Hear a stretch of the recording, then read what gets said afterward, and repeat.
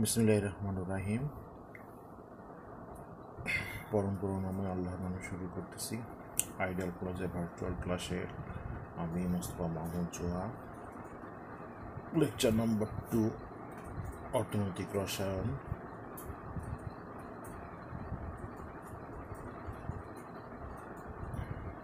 দিয়ে শুরু করছি।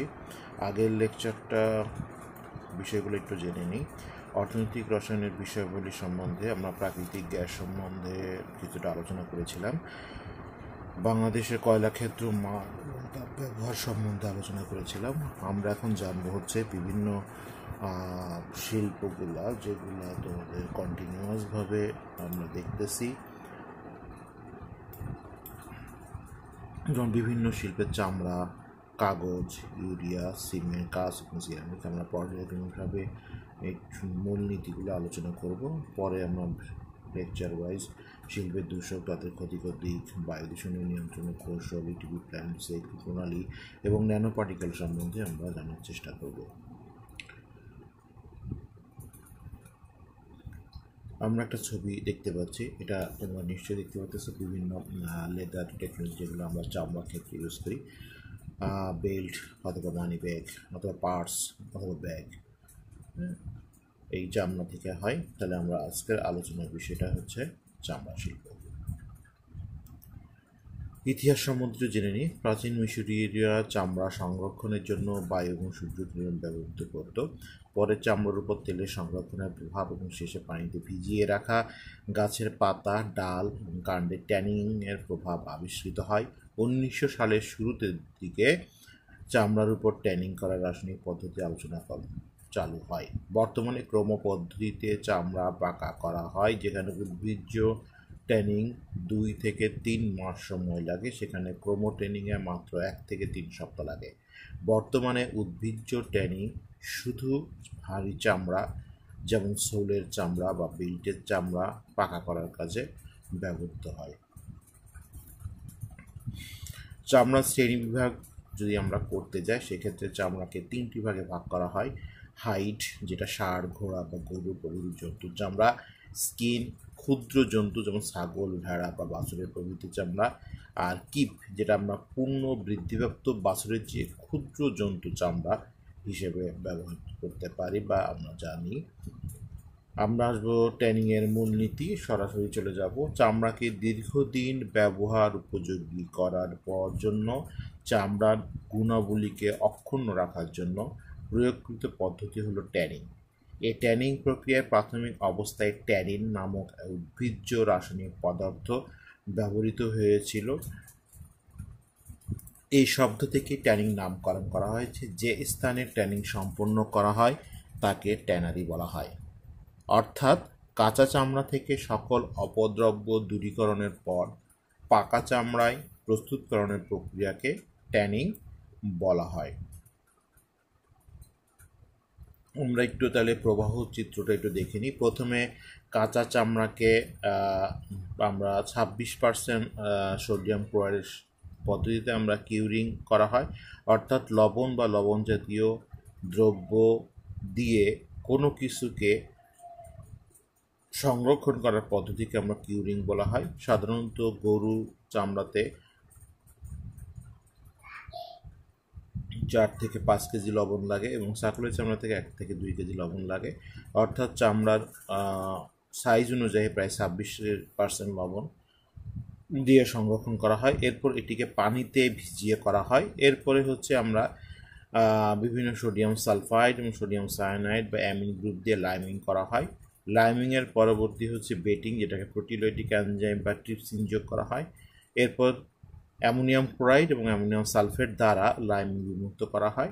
এরপরের ধাপ হচ্ছে পিকলিং, যেটাতে পিএইচ নিয়ন্ত্রণ করা হয় 3 এর কাছাকাছি, অর্থাৎ 1.5% সালফুরিক অ্যাসিড এবং সোডিয়াম ক্লোরাইড যোগ করা হয়। এরপর এটাকে ক্রোমোটেনিং করা হয়। আমরা ক্রোমোটেনিং সম্বন্ধে পরে জানবো। ক্রোমিয়াম সালফেট এবং সোডিয়াম বাইকার্বনেটটা যোগ করে ক্রোমোটেনিং করা হয় এবং পরবর্তীতে ফিনিশিং করা হয় লেদার ফিনিশিং হিসেবে। পরবর্তীতে আমরা বিভিন্ন ওই লেদার প্রসেসিং থেকে, অর্থাৎ বিভিন্ন লেদার থেকে আমরা বিভিন্ন রকম দ্রব্যাদি তৈরি করতে পারি। মানি ব্যাগ, পার্টস অথবা হচ্ছে বেল্ট, এগুলো আমরা পেয়ে থাকি। আমরা পরবর্তী ধাপে চলে যাব লাইমিং প্রক্রিয়ায় সংঘটিত বিক্রিয়াসমূহ। আসলে লাইমিং প্রক্রিয়ায় বিক্রিয়াসমূহকে সাধারণত আমরা অ্যামাইড গ্রুপ অর্থাৎ অ্যামিন জাতীয় যেসব কম্পোনেন্ট আছে সেই কম্পোনেন্টগুলোকে দূরীভূত করার জন্য এই বিক্রিয়াগুলো ঘটানো হয়। অর্থাৎ তোমরা দেখতে পাচ্ছ অ্যামাইড গ্রুপের আর্দ্র বিশ্লেষণ করা হয়, যেখানে হচ্ছে অ্যামোনিয়াটা দূর হয়ে যাচ্ছে। এরপরে হচ্ছে আর্জিনিন গ্রুপে পরিমার্জন করা হয়, যেখানেও অ্যামোনিয়াটা কন্টিনিউয়াসভাবে বের হয়ে যাবে। এবং লাস্টে হচ্ছে কোলাজেন শিকলের কিটো ইমিড গ্রুপের সংযোজন। কিটো ইমিড গ্রুপের হচ্ছে এখানেও দেখো যে মিথাইল অ্যামিন নামের একটা ক্রিয়া সেটা বের হয়ে যাচ্ছে। এখানে আরেকটা ধাপ হচ্ছে বেটিং, পিএইচ অবনমন অথবা এনজাইম দ্বারা ক্রিয়াকরণ করা হয়। আর পিকলিং হচ্ছে, এটা সিলেট বোর্ড 2017 সালে আসলে কি, সাধারণত লবণ এবং সালফিউরিক অ্যাসিড দ্বারা সংরক্ষণ করার পদ্ধতিতে আমরা পিকলিং বলবো। এবার আসে আমরা ক্রোমোটেনিং। ক্রোমোটেনিং আসলে দুই রকম, একটা উদ্ভিজ্জ একটা রাসায়নিক। ক্রোমিয়াম একটি অবস্থান্তর মৌল, একটি 3D অরবিটালের মাধ্যমে অতিরিক্ত ইলেকট্রন গ্রহণ করে সন্নিবেশ জটিল বন্ধন গঠন করে। গঠিত জটিলটি ক্ষারীয় প্রকৃতি সম্পন্ন এবং ক্রোমিয়াম নিউক্লিয়াসের সাথে হাইড্রোক্সিল গ্রুপ বিদ্যমান। ক্রোমোটেনিংয়ের মূল উপাদান হচ্ছে ত্রিযোজী ক্রোমিয়াম সালফেট। এটি নিম্নোক্তভাবে প্রস্তুত করা হয়, যেমন সোডিয়াম ক্রোমেট, তার সাথে সালফার ডাইঅক্সাইড এবং সালফারিক অ্যাসিড মিলে সোডিয়াম সালফাইড এবং পানি এবং ক্রোমিয়াম সালফেট উৎপন্ন করা হয়। ক্রোমিয়াম সালফেট একটি অত্যন্ত কার্যকর ট্যানিং হিসেবে পরিচিত। ক্রোমোকে চামড়ার সাথে আবদ্ধ করার জন্য একই সাথে সোডিয়াম বাইকার্বনেট যোগ করা হয়। ট্যানিং প্রক্রিয়ায় তন্তুর শিকলের মধ্যে ক্রোমিয়ামের মাধ্যমে ক্রস সংযোগ সৃষ্টি করে, যা প্রথমে অলেশন প্রক্রিয়ার মাধ্যমে ট্যানিংয়ের সক্রিয়যোগ্য পলিক্রোমিয়াম যৌগে পরিণত হয়, যা কোলাজেন শিকলের মধ্যে এটি ক্রস সংযোগ ঘটায়। এতে চামড়া অনেকদিন পর্যন্ত ভালো থাকে। নিম্নে বিক্রিয়া এবং কোলাজেন ক্রোমিয়াম অক্সোজটিল গঠন কাঠামো দেওয়া হলো। দেখো এখানে ক্রোমিয়াম হেক্সা থেকে তোমার হচ্ছে এখানে হাইড্রোজেন বেরিয়ে যাচ্ছে, অর্থাৎ একটা পানি বের হয়ে যাচ্ছে, ক্রোমিয়াম মেইন সল্ট তৈরি হচ্ছে। এরপরে এটাকে অল যৌগ বা অলেশন যৌগে পরিণত হচ্ছে এবং পরবর্তী সেটা অক্সযৌগতে পরিণত হয়। এই অক্সযৌগ পরবর্তীতে আমরা দেখো দুইটা ক্রোমিয়ামের মাঝখানে একটা হাইড্রোক্সিল গ্রুপ এবং উপরে হাইড্রোক্সিল নিচে একটা সালফেট, এবং চারপাশের অর্থাৎ দুই ক্রোমিয়ামের চারদিকে অ্যাকোয়াস অর্থাৎ পানি সলিউশন দ্বারা তৈরি, এবং CH2 অর্থাৎ NH গ্রুপের সাথে বা কিটো গ্রুপের সাথে একটা তৈরি হচ্ছে, যেটা বাম দিকেও তৈরি হচ্ছে এবং ডান দিকেও একই রকমভাবে তৈরি হচ্ছে। এটা ক্রোমিয়াম কোলাজেন ক্রস লিঙ্কেজ বলা হয়। আমরা কিছু কিছু জিনিস জেনে রাখবো, যেমন অলেশন কি, যে প্রক্রিয়ায় জলীয় দ্রবণের জটিল সন্নিবেশ ধাতব আয়ন যেমন ক্রোমিয়াম হেক্সা অ্যাকোয়া পর্যায়ক্রমিকভাবে পরিবর্তনের মাধ্যমে পলিমারিক অক্সাইড গঠন করে, তাকে অলেশন বলা হয়। আমরা প্রিভিয়াস বিক্রিয়াতে দেখেছি। অক্সিলেশন বলা হয় হচ্ছে যে প্রক্রিয়ায় জলীয় দ্রবণের জটিল সন্নিবেশ ধাতব আয়ন যেমন ক্রোমিয়াম হেক্সা পর্যায়ক্রমিক পরিবর্তন মানে ধাতব অক্সো ডাইমারে পরিণত হয়, তাকে অক্সিলেশন বলা হয়। আর ক্ষেত্র বিশেষে অলেশন অক্সিলেশন উভয় মধ্যে কোনো পার্থক্য থাকে না, কিন্তু ক্রোমোটেনিংয়ে উভয়ই ক্রিয়াশীল থাকে। এটা একটু অবশ্যই জেনে নিবে যে অলেশন বা অক্সিলেশন উভয়ের মধ্যে কোনো পার্থক্য থাকে না, কিন্তু ক্রোমোটেনিংয়ে অবশ্যই উভয়ই ক্রিয়াশীল থাকে। চামড়াকে পাকা করার কারণ আমরা একটু জেনে নিই। কাঁচা চামড়াকে পচনশীলের সংকোচন ঘটে, ফলে একে সরাসরি ব্যবহার করা যায় না।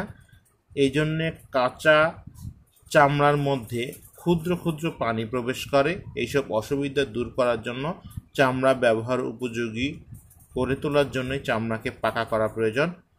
চামড়া ট্যানিংয়ে লবণযুক্ত করা হয়, এই সম্বন্ধে একটু আমরা জেনে নিই।